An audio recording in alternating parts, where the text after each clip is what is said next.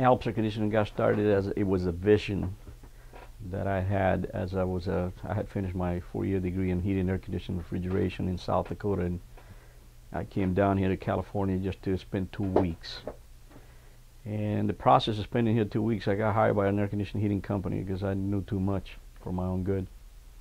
And they needed some air conditioning guys, so I got a job, and I went to South Dakota and moved my whole family up here.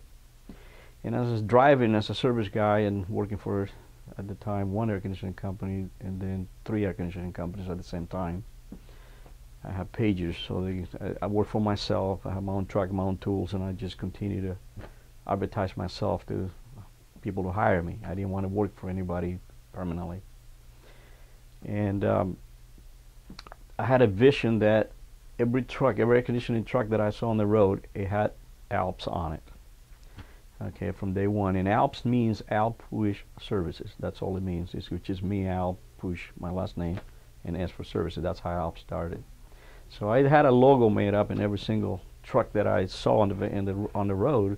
I figured that's an ALPS truck. That's an ALPS truck. My mountains are going in there.